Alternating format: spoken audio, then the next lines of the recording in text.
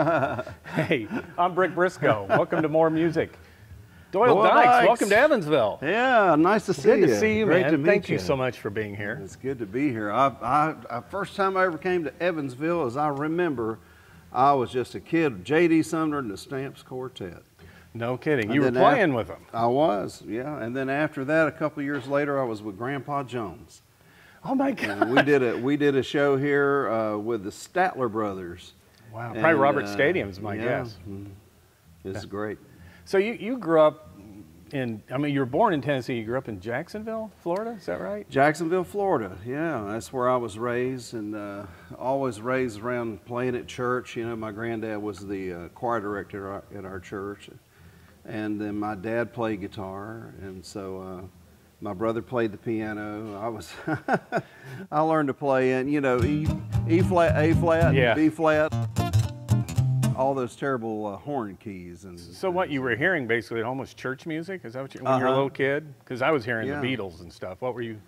Oh yeah, I mean that's what I grew up hearing. But I mean when I was home, I mean, of course you don't listen to Beatles at church, but I mean I listened to Beatles some, but not really. I didn't even have a Beatles album until I was in my 40s, I think, before I ever got my first Beatles record. And you know, to me, it was Chet Atkins and Merle Travis and Les Paul. I mean, when I was a little kid, Mom and Dad would put my brother Aubrey and I in a stool, and or on a chair actually, and next to each other. And Dad would have his old gold. I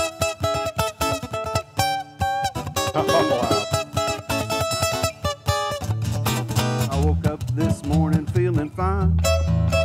You know, and so that's what I grew up on. Well, as you were watching him do that, I'm just watching you do that, and I even played the guitar. I'm going, holy cow, was that overwhelming? Was that like, man, can I do that?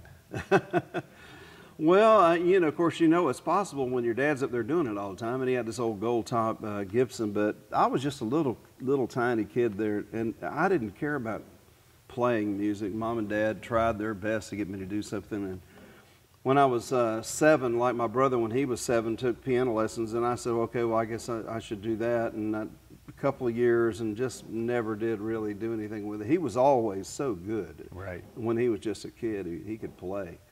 And I mean, he could barely look over the music stand thing on the organ or the piano, you know, looking at my grandfather leading the singing. And we had, I don't know, 700 to 1,000 people at our church. It was not a small church, right? But at that time, especially, and but he was just so small and just like a protege. So I just got real discouraged at it, you know. But then something happened to me spiritually when I was 11 years old, and that's when I said, God, give me a job to do, and I'll always tell people about you. And it was just right after that, I just had this real innate desire to play a guitar. So you were how old, do you think? I was 11. 11 years old, I still remember struck you. Yeah, it was a real powerful thing, you know. So I've never been able to separate, you know, my spiritual life with my music. But, you know, even though I've played at the Cavern Club where the Beatles started, you know. And I got a letter from, an email from Mike Huckabee a few days ago, and so we found your brick in the Wall of Fame, and he and Jeff Carlisi of 38 Special, because I grew up in Jacksonville. So I spread out. I've met a lot of people. I know a lot of musicians, you know, and I mean, I'm still a Christian, still go to church all the time and all that stuff. But yeah, I found out too that, you know, in order to really reach people and really do what I set out to do, you don't just keep it in one place, you know, you spread it out. And so I've been all over the world, been very fortunate. And I do have a brick. Thank you. No pun intended. In the Wall of Fame at the Cavern Club. That's pretty cool. Yeah, it's an honor. So when you decide, okay, you get this feeling you're going to take up the guitar, did it just come automatically to you? Yeah, I mean, Dad, his thing was always built around melody, you know, and I would hear him. He would always play chord melody.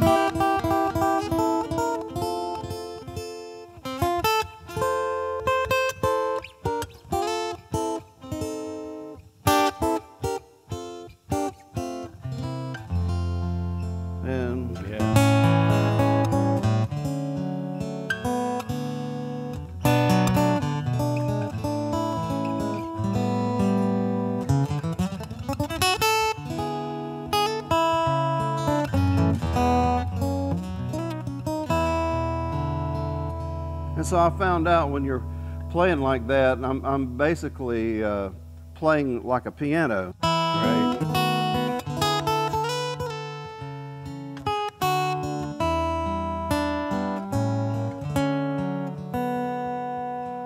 And the lead guy is a little bit louder than the others. Right.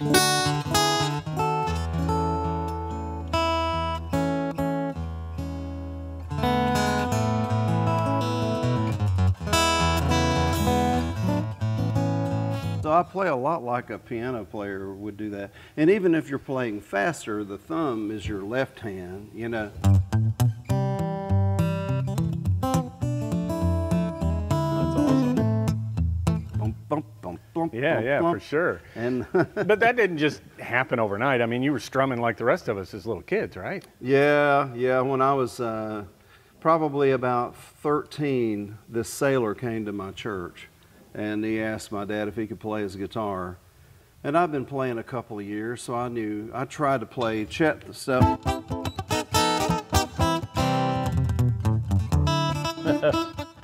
I just couldn't figure it out. And he came to the church.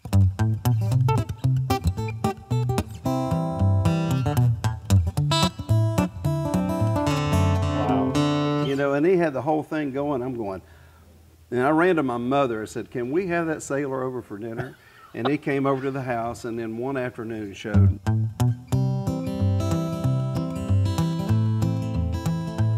He just had this little finger picking pattern. And I lost touch with him for over 30 years, but a miraculous thing, and we're back. You know, I stay in touch with him a lot nowadays, and even Bill knows him. You know, Bill McDaniels, and so we're very, you know, when you follow your heart on things, sometimes the good Lord just kind of knows how to put things together, and it's amazing how he came back into my life. It really is. That's fascinating, and it sounds to me like he was even more of an influence than maybe your dad was. In a lot of ways. In fact, you know, Merle Travis, his left hand on the piano was. Yeah.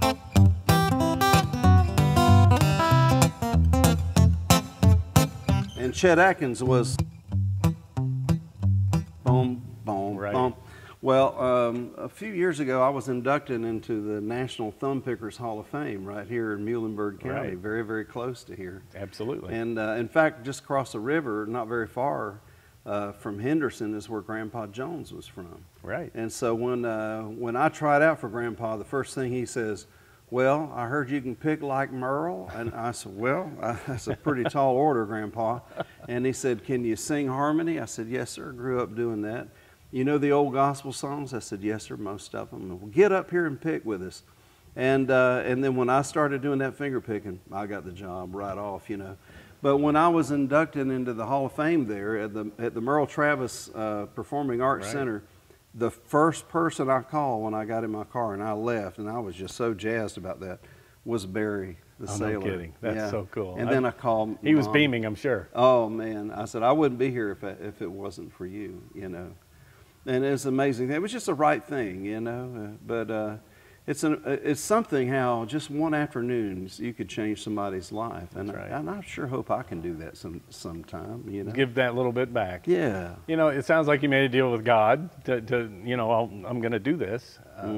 When did you know it was going to work? I mean, when did you know this was going to be how you were going to pursue your life? Well, you know, I never really just figured that out. I fell in love with guitar playing, of course, and I traveled on the weekends with a gospel group. And then when I got a little older, of course, word gets around. You know, there's this kid down in Jacksonville, and I got a call from Irby Mandrell, Barbara's dad, and they offered me a job. And then at the same time, right before that, I had gotten an offer with J.D. Sumner. And I thought, well, I think I'll just stay with gospel music and keep my roots there. And so I was with J.D. for a little while, but I also married my high school sweetheart. And I knew before I left with J.D. I was going to marry her. And so I wasn't with J.D. very long. And so we were married for about 2 years, and my wife Rita said, "Well, you need to play your guitar." And so I made a couple of calls, and I had the job with Grandpa in about 2 weeks. And you knew that was going to propel I knew you. from there, yeah, I think this is what I'm supposed to do. And Well, she agreed. I was looking at, the people you've played with, the people you're compared to, and, you starting that gospel roots, really, there's so much of that vibe that's in great rock and roll, in the blues and country music. It's all that great American sound. It is. Did you find that the gospel sound prepared you to play all these other styles? Yeah, but there's a difference in singing a gospel song and feeling a gospel song or living it, and having a relationship with what you're talking about. I heard a group the other night get up and sing some old gospel things, and they were clapping along, and it was fun, but there was no life in it. There was no spirit there. And I think there's a difference when you really know what you're, and you really live for that, and the relationship is there. And when I play "How Great Thou Art," and I started off the other day with Steve Vai, he invited me to play at this show, and I started off with "How Great Thou Art." And then I didn't know Steve, but I thought, well, I didn't ask to be here. I was asked to be here, and I'm just going to do what I do. And I think that's what Steve would want, and it was perfect, and we got along really great. And he got up and played "While My Guitar Gently Weeps" at the end, but I started off just doing what I do. And that's really a representation of what is in here. Right. And I've always thought if I could ever get that out through this, and I'm not claiming, but I'm aiming for that, Right.